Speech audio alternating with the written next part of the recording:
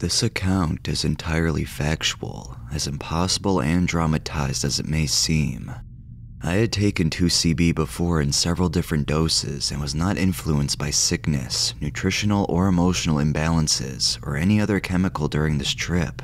I have previously had great trips on 2CB.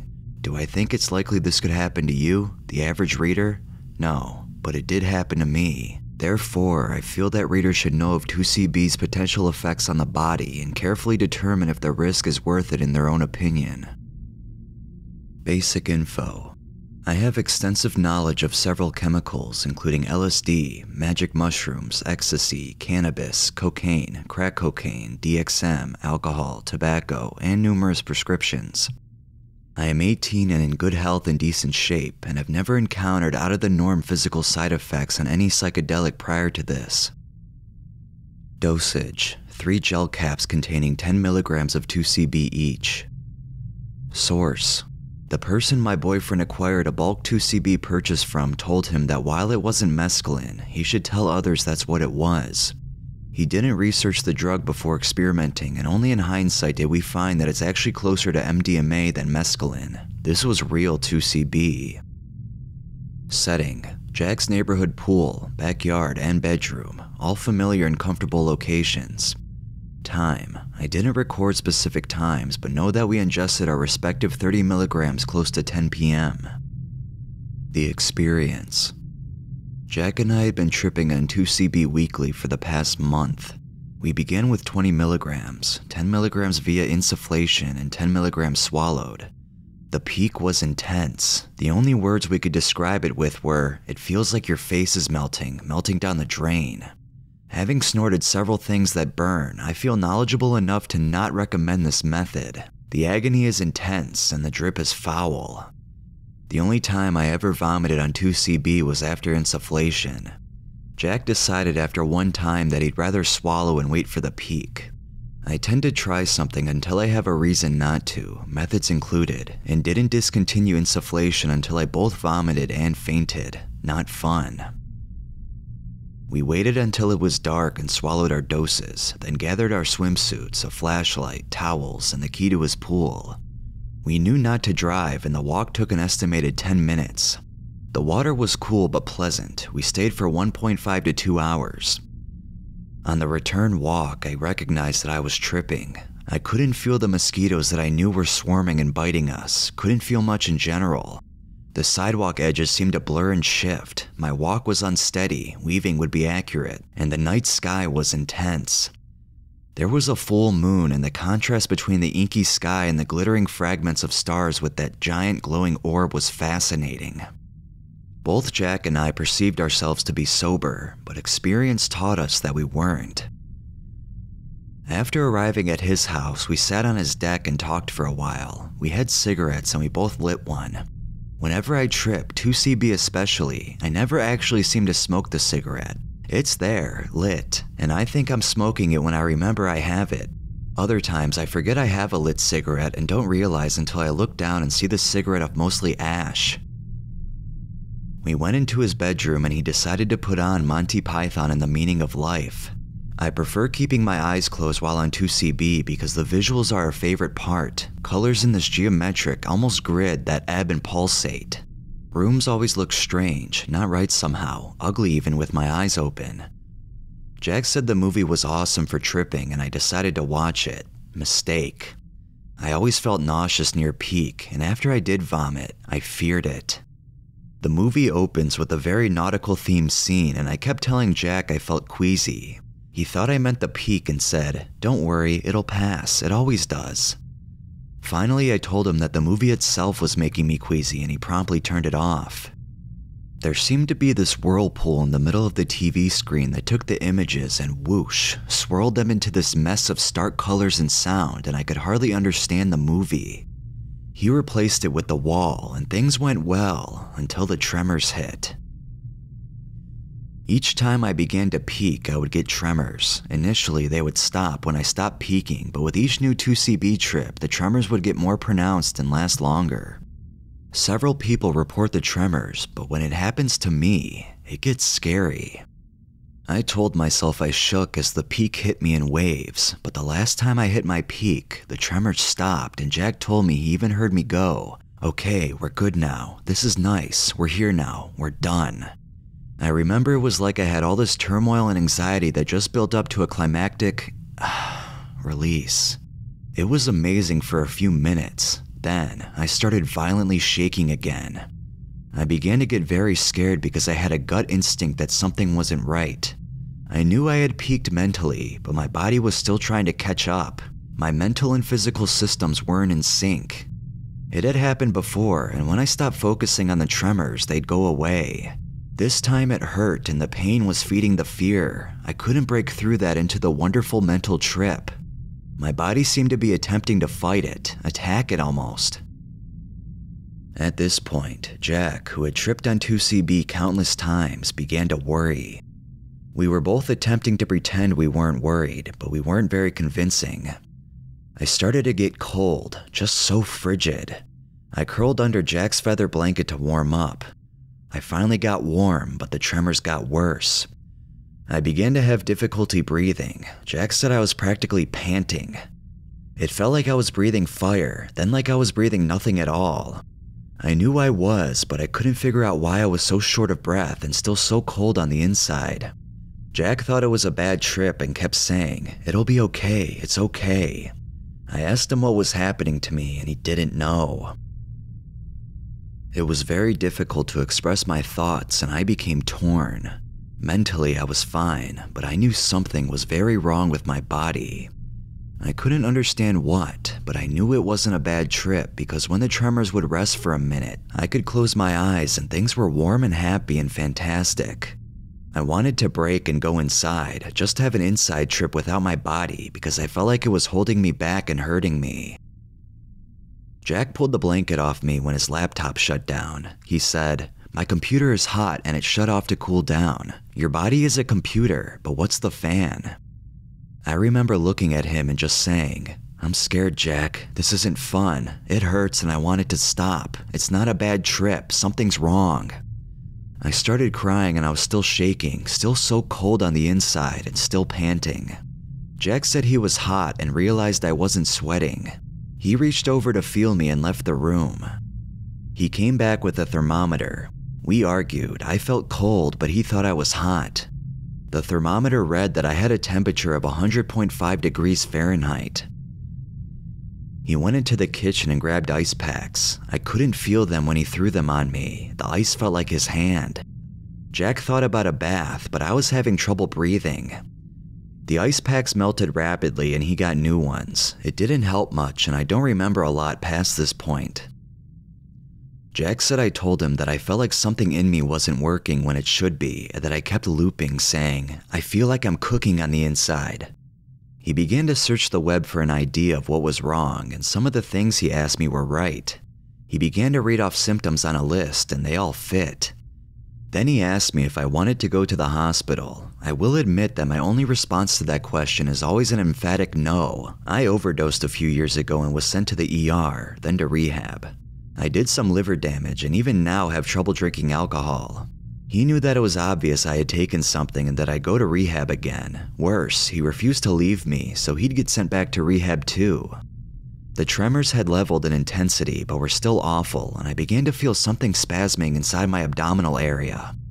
I kept saying, "It's my stomach." "No, it's not. It's behind." "What's behind?" "It's my stomach." Jack gave me an ultimatum. "If your temperature doesn't drop in the next 30 minutes or anything else happens, I'm calling an ambulance." My temperature did drop, hovering at about 98 degrees Fahrenheit, which is still a slight fever for me.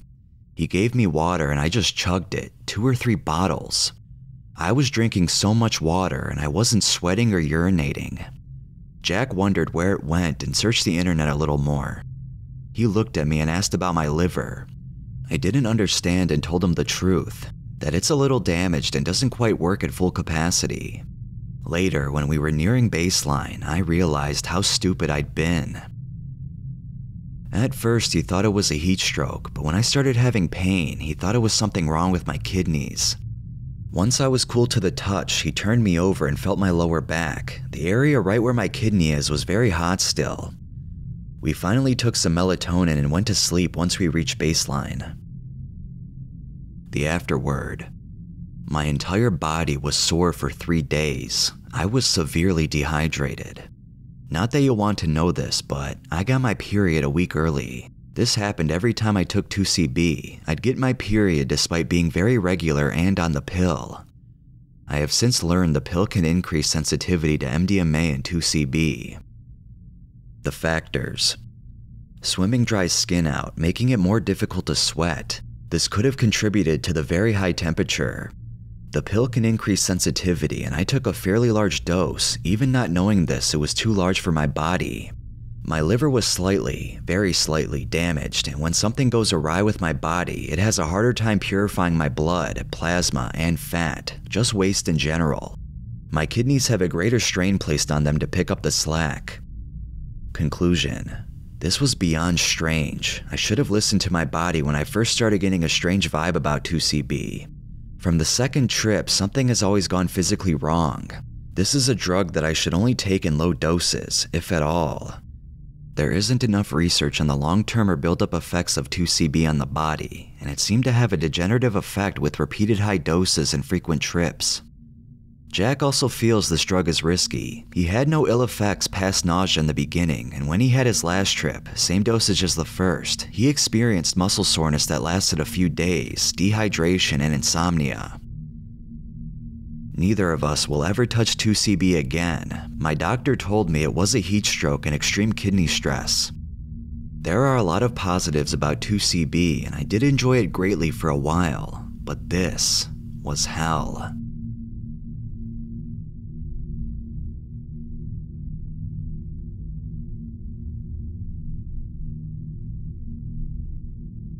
In my late teens and early 20s, I was heavily into heroin and various other hard drugs. I got arrested in 2009 for possession of narcotics, and I was sentenced to a mandatory rehab and probation since it was my first offense. When I left the rehab, I was forced to take urine screens twice a week as part of the conditions of my probation. I had no desire to change my ways, but since I had never been to jail, the idea scared me. I met up with this girl who I used to get high with, and she told me she knew of a smoke shop in the south part of my city that sold all sorts of legal highs. These were basically drugs sold in stores that contained chemicals that had similar highs to things like weed, coke, and even Xanax. The best part of this was that, according to her, they didn't show up on drug tests. I was sold, hook, line, and sinker. I had been working and living with my parents again after rehab, so I had a couple $100 in my wallet and no bills to pay. So we piled in our car and drove to the smoke shop. When I walked inside, there was the usual display cases of assorted pieces, and the strong smell of incense tingled my nostrils. I walked deeper into the store, and there was a woman standing behind a glass counter, like one you would see in a deli, with dozens of various multicolored bags on display. I couldn't believe it. I literally could buy legal drugs that would get me high from a store. The girl I was with had all been here before, and we began talking to the lady, discussing what all the various things she had were like. After a brief conversation, the woman showed me this bag labeled Ivory Wave. This is when I first learned about bath salts. Now here is a disclaimer for you all. Bath salts did not make a zombie. This all happened before any of this was seen in the media. It was not a well-known drug at the time, but let me just say, I did not eat anyone, I did not kill anyone, and most importantly, it did not feel like a crazy concoction of PCP mixed with acid and cocaine. Most of the time it was em-dee-pee-vee, which is chemically similar to things such as meth and ecstasy, so basically, it was an extremely strong stimulant. I was hooked from the first line I did. It was fucking great. It was a powerful drug and it was fairly cheap, $25 to $50 for a gram, and it was so easy to get. I did it all the time, every single day. Yeah, it had side effects like psychosis, weight loss, and extreme irritability, but it was strong and I loved it. I was back to my usual ways of hustling and stealing for cash, but I was passing my drug tests and no one could do anything about it. After about 6 months of regular use and experimenting with various brands, A friend told me that the smoke shop got a new shipment of bath salts in called V, and it was even better than any of the shit I had bought previously. There was no way I was going to pass up on this opportunity, so he came and picked me up and we drove to the smoke shop and purchased a $50 bag of V. I noticed a difference as soon as I saw the bag. It was an entirely black bag, unlike the usually colorful designs you would see on the other ones. It had no writing on it and just a red letter V printed on the front. I tore open the bag in the parking lot and removed 2 small plastic vials of white powder from the baggie. I did a huge line off a CD case in the passenger seat of my buddy's car, and almost instantly was higher than I had ever been on any bath salt or any type of stimulant in my entire life. This shit was amazing. I had never experienced anything like this. For months after that, the only bath salt I would buy was V. It was great, but the psychosis was unbearable. After using it regularly for a while, I began struggling differentiating between time of day, days of the week, and other basic things. I began to stay up for 3 to 4 days at a time, then only sleeping long enough to stay awake for another 3 to 4 days. I had hallucinations from time to time, nothing too serious though. Mostly shadowy figures in my peripheral vision, audio hallucinations of people calling out to me or sounds similar to white noise, and various other mild things. Since I had experience with a lot of drugs, it didn't seem too abnormal from doing most stimulants. Although, the hallucinations began to take a turn for the worse. The event I'm about to tell you about was not the only time I had a major freakout, but it was the first I can recall, and there were many others to come after this. I am a hypochondriac, and if I read too much about diseases or anything, I always end up convincing myself that I am sick or dying or have some horrible ailment. Let me just say, it is very hard to convince yourself you are not dying when you've been tweaking out for days at a time. I began to always think I was having a heart attack when I was high, or that some type of parasite was eating away at my body. The only time I didn't feel like I was dying was when I crashed after weeks of binging and would sleep for 16+ hours, but I still couldn't stop getting high. No matter how bad I felt when I was high, I would still get this gut-wrenching feeling of desire when I would begin to come down. It was all I could think about. All I wanted was another line of V, another vial of V. I would do anything for it. As much as I hated it, I loved it even more. As you might expect, the psychosis did not improve because I did not stop getting high. This led to the first time I ever experienced a horrible freakout that I was physically incapable of talking my way out of. I had been on a binge for a while, maybe a few weeks, only sleeping for 3 to 4 hours here and there involuntarily. I had just scored a bunch of V from selling all the stolen silver, and I was high as a fucking kite for my 3rd consecutive day of being awake. I was stuck reading online articles about diseases for hours when I made a terrible mistake and I began reading about parasites. I had a small mirror I used to chop lines up on my bedside table, and I was furiously scrolling through articles about parasites and becoming more and more paranoid. I picked up the mirror and snorted a fat line. I caught a glimpse of my reflection in the mirror, and I swear, I saw a small black worm slide up into my nasal cavity. No fucking way. I totally had to be way too fucking high and paranoid. I couldn't believe it. But being high on stimulants didn't allow me to rationalize what was going on in my head, and I had to find out for sure. I held the mirror closer to my nose and looked inside. Sure enough, to my horror, I could see dozens of small caterpillar-like creatures crawling around in my fucking nose. I freaked out. I had to fucking get that shit out of there. I took a paperclip and began to slowly start trying to scrape the worms out of my fucking nose, but to my dismay, every time I used the mirror to look in my nose, all I could see were these fucking worms. They were taunting me, eating me, and seemingly laughing at my futile attempts to destroy them. I had to fucking get them out. I kept trying more and more ways to get them out. Fingers, pens, toothpicks, any type of object I could possibly use as a worm-killing tool. But every time I checked, the worms were still there. I began coming up with rational ways that they could have got there. Maybe my drugs came from some jungle area and there was some type of parasitic egg in the powder and they hatched in my skull, and all sorts of nonsense like that. At this point, I was losing my shit. My emotions were no longer in my control. I screamed, I cried, and I laughed. I was desperately trying to cope with my imminent doom from these parasites. My nose was bleeding profusely, and I knew at that point I only had one option: burn them out. In a fit of laughter, I took a lighter and burned the inside of my nostrils. It hurt like hell, but I didn't notice the pain. I felt relieved. I suddenly became overwhelmed with a sense of pain and pressure in my skull, and the last thing I remember is falling to the ground in a daze.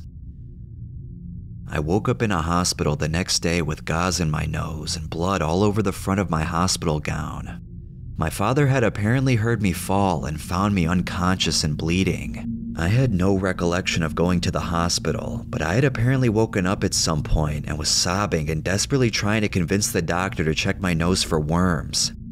They sedated me with some type of benzo, and I had slept for about 15 hours. My bath salt use did not end here though.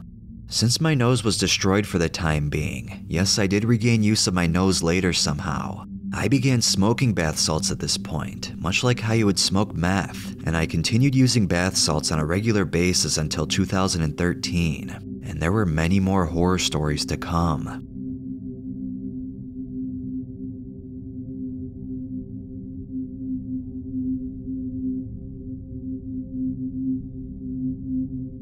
It was the summer of going from grade 9 to high school. By this time, I had been smoking weed steadily for 2 years, tried various types of opiates and hallucinogens, and I even formed a borderline addiction with both prescription amphetamines and benzodiazepines. I had been taking 6mg lectipams all day, probably like 7 or 8 by that time, and was lucky enough to score some 50mg Demerol. I had 4 or 5, but I can't remember, it was 4 years ago. My girlfriend at the time had stolen a ring from another girl and wanted me to sell it for any type of drug. I left the remainder of my pills with my friend Joey and went to my usual weed shop to sell the ring when my dealer informed me of these pills she had. She said her boyfriend took 2 and felt like he was on acid, and her brother took 3 and was talking to people who weren't there.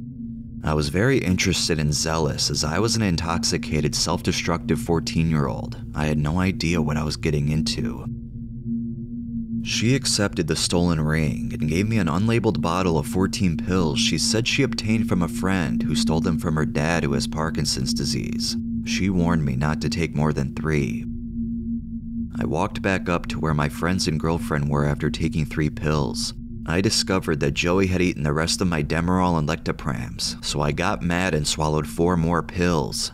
My girlfriend took 3. She complained that I was greedy, and I was. After this, we all went to Erica's house. My girlfriend left, so I started hitting on Erica, and that's when it hit me. It felt so indescribably weird. It was as if nothing was real, and I began to forget who I and everybody around me was. I remember looking at the ceiling, and it started bubbling and getting mad at me, although it was pleasant. I remember seeing some very real hallucinations and feeling intensely energized and happy. From Erica's, I blacked out until I got home. My brother's friends found me in the woods. I was conscious upon their arrival, but collapsed in mid-discussion. They brought me home. I remember a little about coming home. It was a familiar place, but a new type of magical presence was animating it. At this point, I had forgotten I took the drug, and I went to my room to sit on my couch. I don't have a couch in my room. While I was sitting there, it was actually my stereo. I remember lighting up joint after cigarette after joint after cigarette and having a great old time talking to random strangers at a very social and easygoing party. I don't smoke cigarettes, I didn't have weed, and the only people who came in my room that night were my parents and brother telling me to shut the fuck up and go to bed. It took them a while to figure out that I was too fucked up not to be in a hospital. They drove me down, and apparently the whole way there I thought we were riding some type of laser train, but I really don't recall anything of the sort. When I got there, I got really violent with the nurses, so they strapped me to the bed, and the first 24 hours after being admitted to intensive care, I can't remember anything at all. The next 2 days I remember vividly, accompanied with memories of outrageous things like talking snakes calling me names. The serious delirium began to subside after about 4 days. I can't quite remember the order of trip experiences, or all of them, but I can tell you the ones that I remember most clearly. My family came to stay with me pretty much all through this because the doctors weren't certain if I was going to die or not. I saw my baby sister sit up in her cradle and shoot lasers into the air, and I got into a very heated argument with a cardboard smiley face son on the wall. At one point, all my family was standing around me asking me who they were, and all I knew was my father's name, but I couldn't remember that he was my father. My dad took me in a private room to videotape me so I could later witness my own behavior. This footage is the most embarrassing thing ever. It showed me in just a hospital gown smoking a joint that didn't exist. I passed it to the camera. Dad declined my offer. I then commenced picking imaginary bugs off of the wall, and I thought I found an escape door, so I ran full throttle into this wall and fell back, and my gown lifted up with my genitals exposed. The camera shuts off. The most intense and clear memory I have of this is when I thought my night nurse was someone I fought earlier on that school year but befriended afterwards, and I was telling him to undo my straps. I kept asking him and he kept declining, and I didn't know why, so I got really pissed off and started yelling incessantly. When I started coming down, it was the 4th day, and I realized where and who I was, and I felt like the biggest idiot in the world. I didn't remember anything at first, but as time went on and my family told me stories, some of it came back. I did some research and found out that sco-pole-uh-mean is used in Parkinson's disease treatment, a drug found in common plants most abundant in the seeds of Datura stramonium and totally legal, and at relatively low doses is a powerful psychedelic. The doctors did identify the Valium and morphine-like substances in my blood, demis and lex, but could not identify the third chemical, probably because it isn't commonly known for abuse and they didn't test for it. This is 4 years later, and I'm after trying dilaudid, multiple potencies of acid, all the aforementioned drugs plus legal ones like nitrous oxide, morning glory, and ethyl ether extract, and I've even since overcome a full-blown crack addiction lasting months, and I've never felt anything more powerful than this drug. This is strictly for people who can handle losing total contact with earthly boundaries and personal identity. This entire experience heightened my awareness of human frailty, and since then, every hallucinogenic trip I've embarked on has been dreadfully frightening, except with mushrooms. I now stick with depressants and weed. I think I'm going to make a concentrated tonic of datura seeds, ending up with the potency of half a teaspoon of seeds per 1 milliliter of tonic, and leave it kicking around the house for curious trip seekers, $5 for a 1 milliliter drop. I would never take this drug again, and if you're going to, I would recommend you use the datura plant material and not the refined medical stuff. Don't overdo it, in fact, underdo it at first. Have 2 or 3 of your friends stay sober or just smoke weed, and be ready to watch you trip for at least 24 hours. This is an activity that probably takes a whole weekend, and don't worry, the trip sitters will have loads of fun with their fucked up friend. For datura trip sitters, it is wise never to start an argument with the subject. Go with whatever he or she says, i.e. Dad had to pretend he was my buddy Tim at one point. If they are engaging in a hazardous activity, distract them from it, then remove it.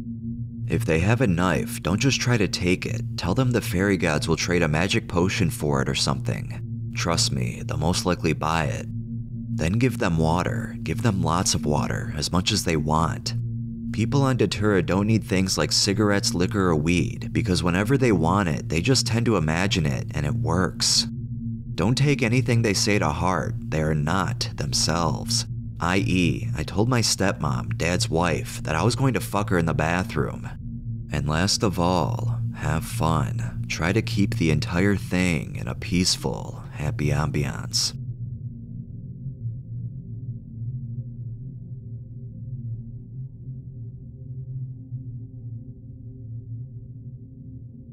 In mid-June of 2018, I had just graduated from middle school in May and would spend the summer vacation with a group of friends I used to have. This friend group were very into vaping nicotine, which I would do occasionally when I was with them. Being fresh out of middle school, I had gone through an adventurous phase where I would basically try anything put in front of my face for the sheer sake of having tried it. On one particular day, I was walking around in the town center a few minutes away from my house with some friends when some girl around my age that I didn't recognize asked us if we'd like to smoke some weed with her. I had a clear schedule for the rest of the day and both of my parents were at work, so I didn't see any reason not to try it out. We walked into a nearby alley next to a deli where the girl pulled out a dab pen with THC in wax form. With my complete lack of knowledge surrounding weed, these terms meant nothing to me, and I was just urgent to try it. I had a friend at the time who had tried it, presumably a low to average dose. He had told me that it only makes you feel chill and mellowed out. A couple of my friends took some small puffs, while some didn't even inhale. When the pen was passed to me, I thought it would be impressive to my friends to take the biggest hit I possibly could. I would do this on occasion with nicotine to show off the fact that I never cough after inhaling for long periods of time. After about 10 seconds of inhaling, I exhaled and coughed up a storm. For a brief moment, I felt nothing. After about 8 seconds, I felt a tingling sensation in the top of my head, accompanied by a severe nausea. I had noticed the girl who owned the pen was looking at me like she had seen a ghost. Her friend had said something to her along the lines of, "This dude just fucking killed himself." Hearing this only worsened my concern. I told the group that I had to vomit and ran over to the end of the alleyway behind the building and bent forward to vomit. Nothing was coming out, so I sat down behind the building hoping to wait out the nausea. When the nausea was gone, I was ready to stand back up, but realized that I felt extremely weak to the point where I couldn't move my legs. My friends noticed me laying down behind the building and ran to my aid. I could hear them talking about how I didn't look so good and how my skin color had gone very pale. Two of my friends picked me up and put my arms around their shoulders to help me walk towards the exit of the alleyway. This is where everything I heard sounded 8-bit, like something out of an arcade game. When I had stood up with the help of my friends, my vision had completely gone. What I had experienced was comparable to that of standing up too quickly and everything going black for a few seconds. The only difference is that it wasn't going away.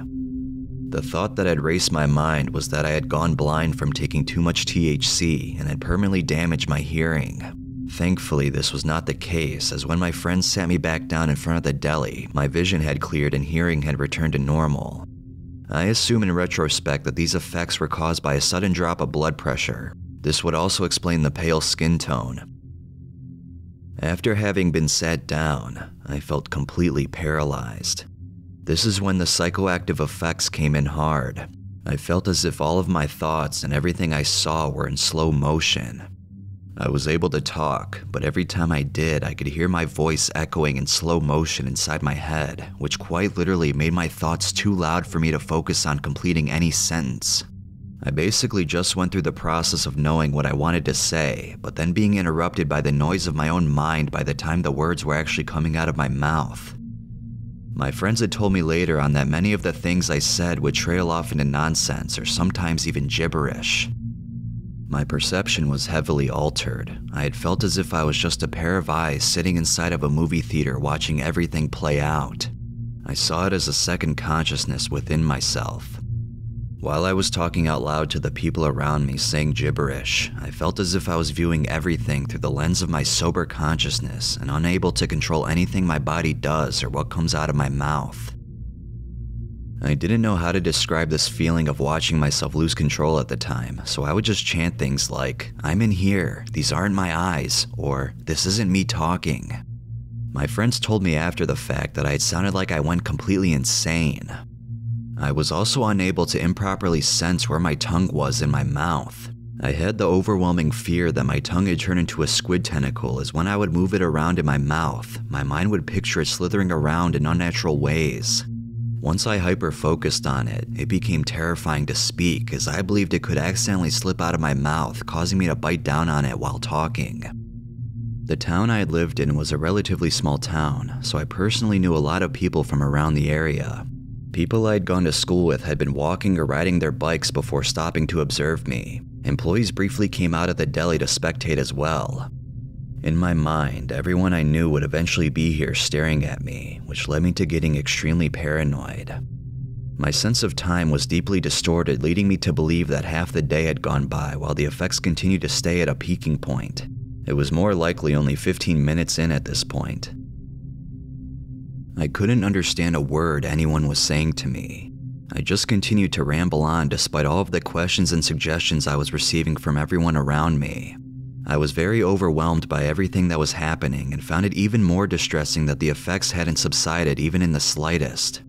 I started to believe that the only way out was to take the inner consciousness out of the shell of me that was losing control. I had told my friends, "Trust me, I need to hurt myself to make it stop." My friends got worried and debated with each other about calling 911. Luckily, I wouldn't be able to move my legs anytime soon, so I couldn't pull through with my plan to run into the street only 5 feet in front of me. A couple minutes after that thought had crossed my mind, a small part of me briefly woke up, causing me to think, "What am I doing? I need help before I hurt myself." I had exclaimed to my friends to call an ambulance. The ambulance showed up in about 5 minutes. The paramedic in the back asked me about my symptoms, to which I replied with the same description of my eyes not being my own. This statement on its own was enough to lead the paramedic to believe that the wax was laced with something.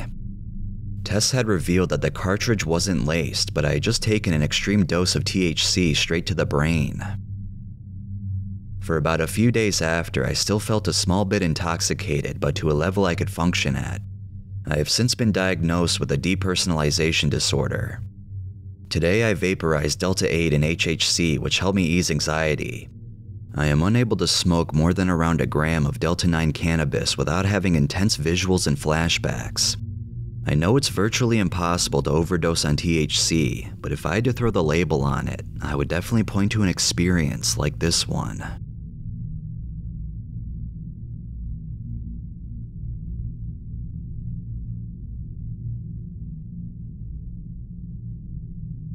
I was 16, young and naive. I was planning on going to an annual music festival that happens every year in my small hometown at a park me and my friends used to frequently drink and drug at, called the Mission Folk Music Festival, a 3-day gathering of hippies, musicians, and psychedelic heads. I was definitely 2 of those 3 types of people. Guess which ones? I guess I'm also a musician as well, having played in several bands since then as a keyboardist. I still swear by and use psychedelics, but in a much more careful and less frequent way than when I was young. Prior to the festival, I called my best friend N at the time and told him I'm going to buy 8 grams of mushrooms for us, and that he should eat 4 and I will eat 4, and he agreed. Everything was falling into place, and I was happy, ecstatic even. I loved attending this festival, and it was just a 5-minute drive from my house. On the day of the first day of the festival, I bought the 8-gram baggie on my walk to the park from a friend who was a seller at the time. It was around midday to evening. I had free entry to the festival because I had volunteered for a couple of weeks with the site setup crew. I mostly just helped put up the fences and barricades and a few of the smaller wooden stages. I was so happy that the festival was happening and was looking forward to a lot of the acts. The festival features a lot of world music from a lot of cultures and diverse acts from around the globe, and was looking forward to the Indian musicians that were going to play. I thought this would be even better to see while on mushrooms. So I buy the bag, head into the festival, and meet up with my friend S, who had already set up her tent in the camping area where several other friends were already hanging out around a tiny makeshift fire pit, which was mostly just burning paper and sticks in a dugout hole in the ground. There were also a few older guys, probably in their 20s, who were people from neighboring tents. So I sit down on one of the lawn chairs in the circle of people, and I felt pretty great, especially to my young, immature self at that time. N hadn't arrived yet, and me and these people at the circle were passing around a few bottles of liquor and just bantering and having a great time. That's when I got the bright idea that I should start eating my half of the 8 grams of mushrooms right out of the bag, mostly because I thought I would look cool and stand out from the rest of all the people around me. So the liquor kept being passed around, and I kept munching on the shrooms without even looking at the baggie, like I was eating chips or something. After 30 or so minutes, I looked down and realized I had eaten probably 7 of the 8 grams of the mushrooms. Not thinking much of it other than it being a morbid turn of fate, I basically said, "Screw it," and polished off the remaining mushrooms and dumped the powder at the bottom of the bag into my mouth. I thought I was so cool. Things were great for the next little while. N finally showed up, and I told him that I was sorry and that I had ate the whole bag, and he was like, "What? Are you serious?" So after a bit, all of our friend group decided to head towards the music. There was an international band playing, can't remember what style or which language, but I remember it sounding beautiful. This is when I started to come up. I joined the crowd of people in front of the main stage, dancing in a fluid way that I can only do on psychedelics, and it was really fun.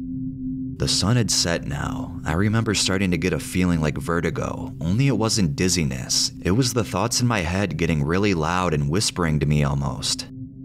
I stopped dancing and left the crowd, and I magically bumped into N. I told him I need to get away from the people and was starting to ramble incoherently about how worried I was about something and how I have a bad feeling.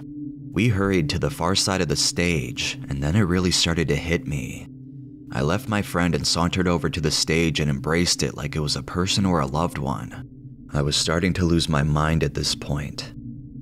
I remember dancing as I flowed back into the crowd with the pulsing rhythmic music controlling me. A few friends periodically appeared in my reality asking if I was okay, and I shooed them off. I was really starting to trip at this point. I left the crowd a little later because my thoughts were getting louder and making me dizzy, and the hallucinations were beginning.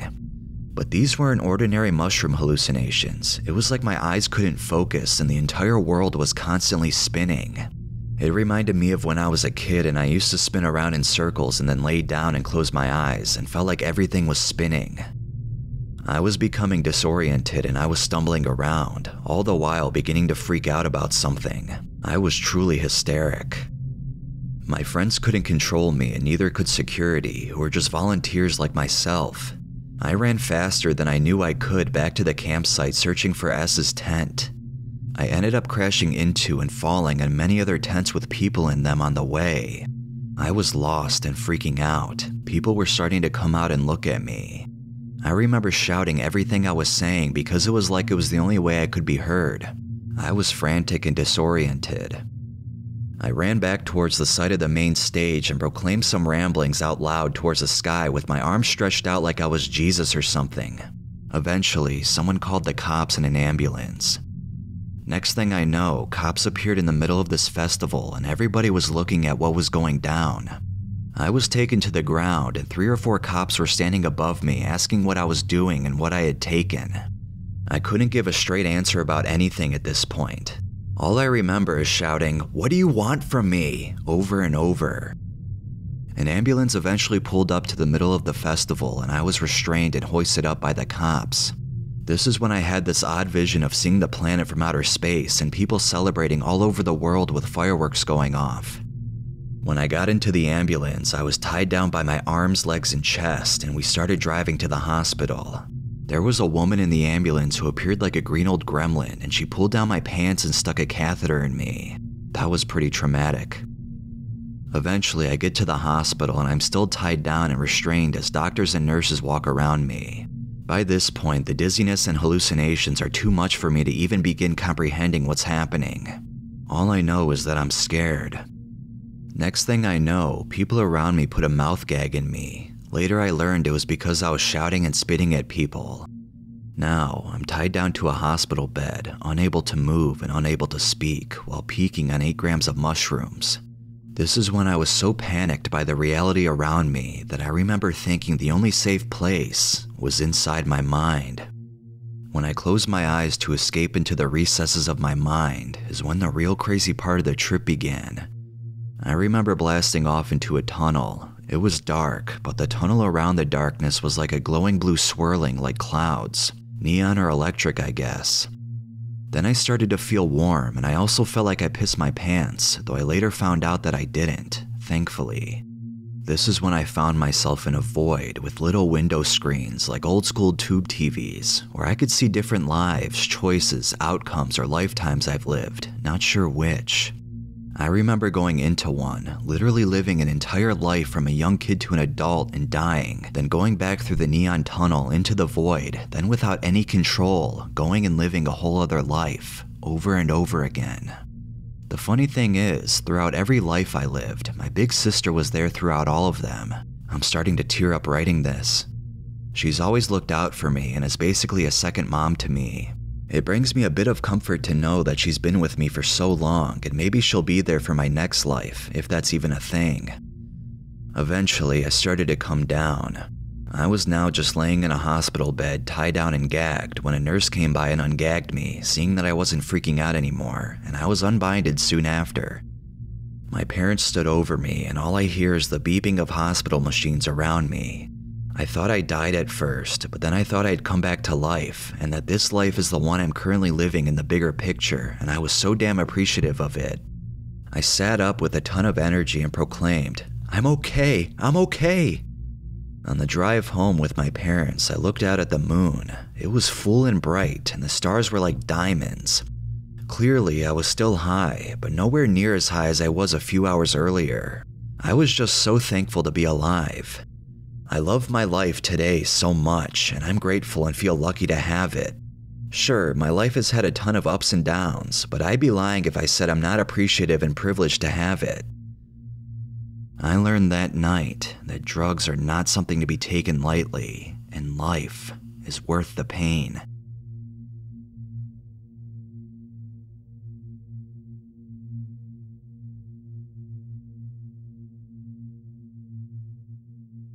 Background info. I'm semi-experienced with hallucinogens, having tried DXM, LSD, psilocybin, and ketamine a few times, plus a plethora of other substances. I've always handled heavy doses such as 5 dried grams of shrooms and 0.5 grams of nasal ketamine, so I was honestly overconfident going into my first ah-mah-neat-uh experience. None of the substances I have tried has had any deliriant-like qualities, so I should have been much more careful with the dosing. Preparation. Ah-mah-neat-uhs are hugely misunderstood. Most reports and preparation tutorials claim that drying them converts most of the ibotenic acid to muscimol, but a scientific study done about the conversion proves otherwise. Instead of just drying or otherwise heating the mushrooms to 100 degrees Celsius, one should boil them in a liquid with a pH of around 2.5. Lemon juice with a hint of water is what I used, and the results were anything but disappointing. I live in Scandinavia, so ah-mah-neat-uhs are super common here. I picked 7 caps of varying sizes and boiled 6 of them in the lemon juice plus water combo for around 140 minutes. Then I poured the lemon juice mushroom soup into a cup and let it cool down for an hour. I drank half of the liquid and ate approximately 4 caps after fasting for 20 hours. For me, it wasn't that disgusting, but most would probably disagree. The lemon juice was the only thing I tasted, and the texture of the non-dried caps wasn't that bad either. The experience. After ingestion, I started watching Pan's Labyrinth while waiting for the effects. Around 15 minutes later, I started feeling a bit sedated, and the feeling quickly began to intensify. 30 minutes into the movie, I had to stop watching and decided to sleep for a bit because the tiredness was already pretty intense. First, I did a 20-minute nap, but couldn't get myself out of bed and fell asleep again, this time without an alarm clock. Ah-mah-neat-uhs are incredibly potent dream enhancers, and I had a vivid dream with an LSD-like looping of some events that happened before I fell asleep and some made-up ones. I woke up an hour later, sweatier than an 80s porn star. The last thing that happened in my dream was me pissing myself, so when I woke up in damp clothes and confused mental state, I was sure I had just wet my bed. The weird thing is, I went to the toilet, and after emptying my bladder, I was still sure that the sweat on my bed and clothes was piss. I was panicking because I thought I had to do laundry in the super confused state.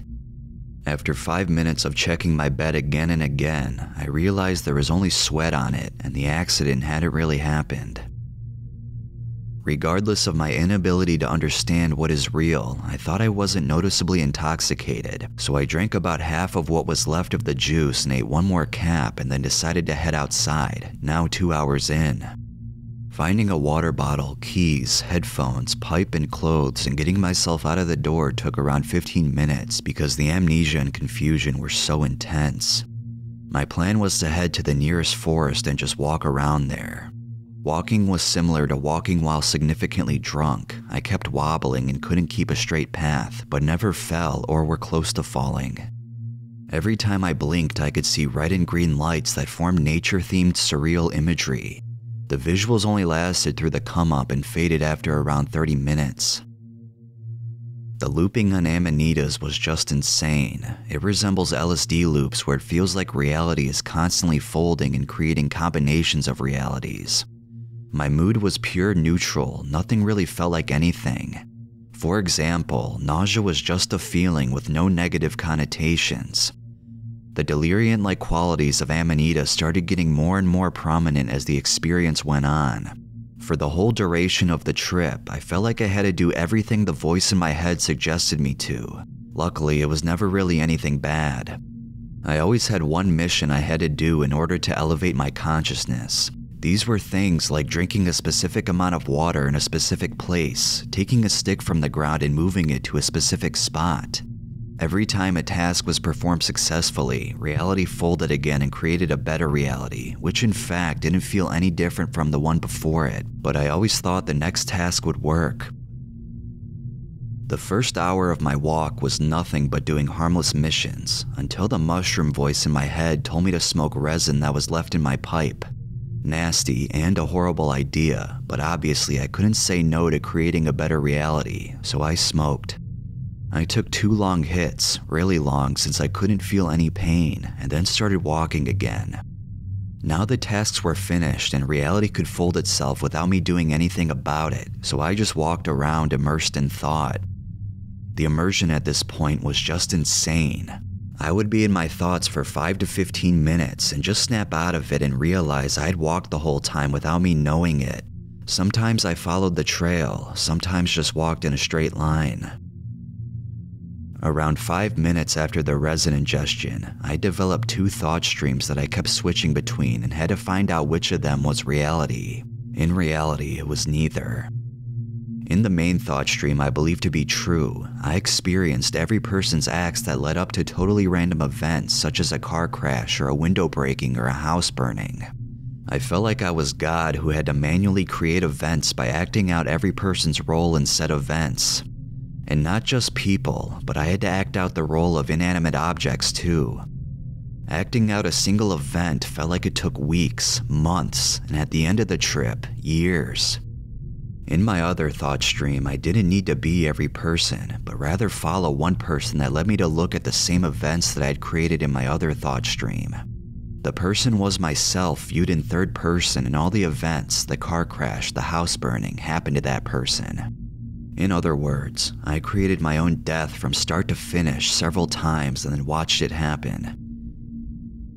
As I was walking back to my house, I remember several instances where my nervous system would shut off for a fraction of a second and my legs would fail me. Luckily, the fraction was so small that I never fell down, but constantly doing strange ducking motions and wobbling was really annoying. It kind of felt like an electric shock that would reset my physical body. The walk shouldn't even be called a walk, since it felt like just teleporting. For example, I didn't remember even a single frame of the last 500 meters of the journey. As I got to my door, I got this thought in my head that I didn't have keys, while in reality I did. At this point, the drunkenness was at new heights, and I smashed against the wall for dozens of times in a period of a few minutes. I was in a total psychosis, thinking the iterations of my death world was the real world and I couldn't stay in the actual physical realm even for a second. Thinking I didn't have keys and having left a window open, I decided to break into my own apartment, and after several minutes of trying, I finally succeeded. Now inside, I realized I hadn't touched my keys during the walk, so they couldn't have been missing, so I started looking for them. After 15 minutes of looking, mostly comprised of trying to find out what is real and what isn't, and trying not to fall down every 10 seconds, I found them. Now it was time to finally go to sleep. Aftermath and thoughts. When I woke up, I saw that I had apparently thrown my stuff and my roommate's stuff around the kitchen, but luckily nothing was broken and the chaos was manageable. The big problem was my phone missing. I did a Hail Mary move and went to look for my phone in the forest after a rain and actually found it, and it was still working. I had a really hazy memory of me throwing my phone into the ground, and it being screened down in the ground suggested that that was exactly what happened.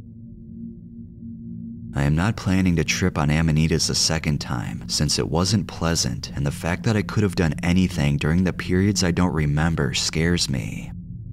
The trip did bring some insights, but it's just not worth the risks.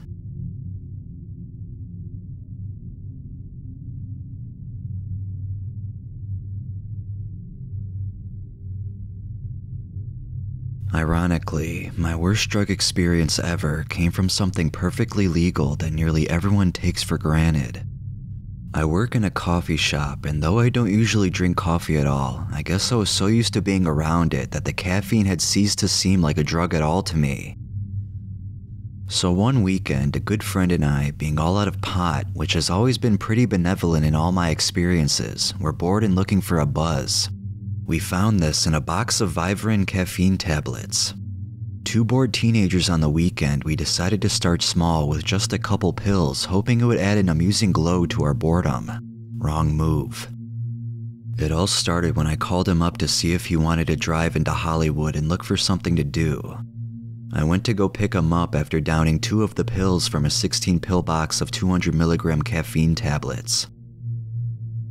Driving to his place, I felt a sort of optimism about the day ahead, most likely just a placebo effect.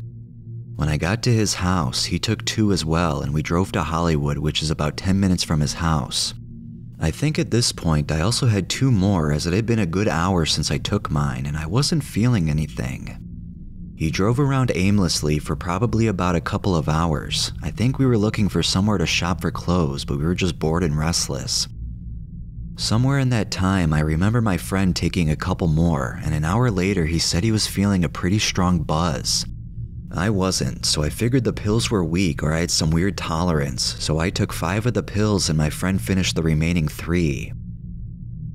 We eventually ended up at Jet Rag, a store I like to buy clothes at, and while we were walking around there, the buzz hit me really hard. I felt slightly tingly and very amped up, and also slightly agitated, but it was a positive feeling. I started to get a little lightheaded and my thoughts were racing, so I figured I was peaking out with the pretty disappointing buzz. My heart was beating pretty fast and I felt kind of uneasy, so I decided we should get some food to help us absorb it. We got in my car, and as I was pulling into the street, I almost hit someone and felt extremely jittery. My friend asked me if I was okay, and I said I was fine, thinking I was just overly excited. We ended up at Cafe 101, which was nearby. I had to urinate very badly, so we went to the bathroom, and as I was urinating, my legs started tingling as if they were falling asleep, and I began to shake a good deal. Right now, as I am reliving this experience, I am actually feeling kind of uneasy and nervous. This was nothing compared to the night I was about to endure. We went to a table and ordered a couple sodas while we browsed the menu. I confided in my friend that I felt really weird and that it wasn't a good thing and that I needed to eat. Suddenly, as I sat there, I felt vomit surge up, but I was fortunate enough to suppress it and didn't puke all over the table. I ran to the bathroom and hurled yellow, the color of the tablets. I stayed in the bathroom for about 30 minutes hyperventilating, sweating, and feeling very sick and throwing up a couple more times. Finally, I regained some sense of composure and went outside to find my friend with 2 other friends of ours who we had planned on meeting. They said they felt bad for me and I needed to eat. Shortly after I sat down, I had to pay another visit to the bathroom. I could tell things had gone too far, but I figured I was getting rid of the excess caffeine and I would be fine after not too long. I think I was in the bathroom for another 30 minutes. I then told my friends I would go wait in the car.